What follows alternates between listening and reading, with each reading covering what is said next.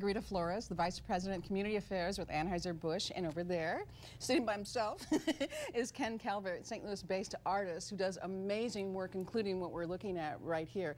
And I'm going to go right to Ken to tell us, who is this guy? This is Nduma Timbo. He's a Shockwave chief, Angola, Central Africa.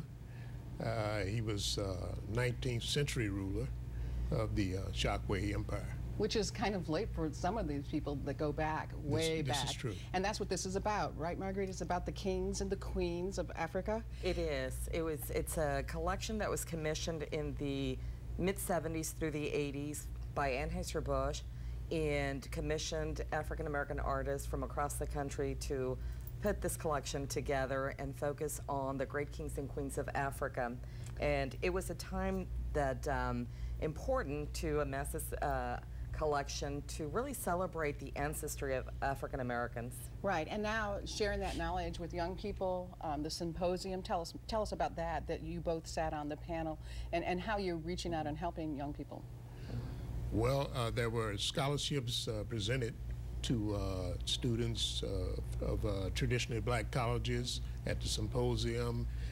There was a keynote speaker, and it was an uplifting event. I got a chance to interact with some of the students. We did a mural project, and so I got to meet them on a one-to-one basis. Mm-hmm. So it was really an uplifting event, and I think they got a lot out of it. Right. What about your life? How has this enhanced your life? I'm sure that you go back and study the history and the historical significance of the person that you're painting. Yes. How has it enhanced your life?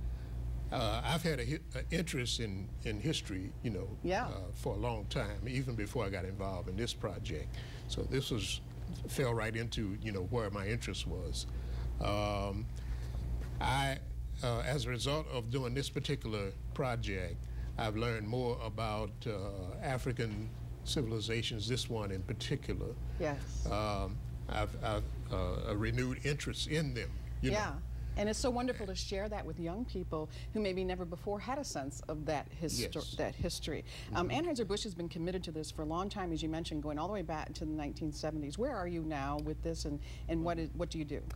That is correct. For more than a century, Anheuser-Busch has contributed to the communities where we live and work, and education truly is the cornerstone of our outreach. And so we were thrilled to hold this leadership symposium, the Legends of the Crown Leadership Symposium, here in our hometown, and pull people like our artists who have been involved in this collection for many years, as well as executives from the company, to give them real life experience. Sure. And not only leadership training, but also how to interview for a job, and really helping transition from college to now the workforce. What a great thing. Mm-hmm. I wish we had more time to talk about this. There's a lot to talk about, but you can find out more details and all about it on our website at KPLR11.com.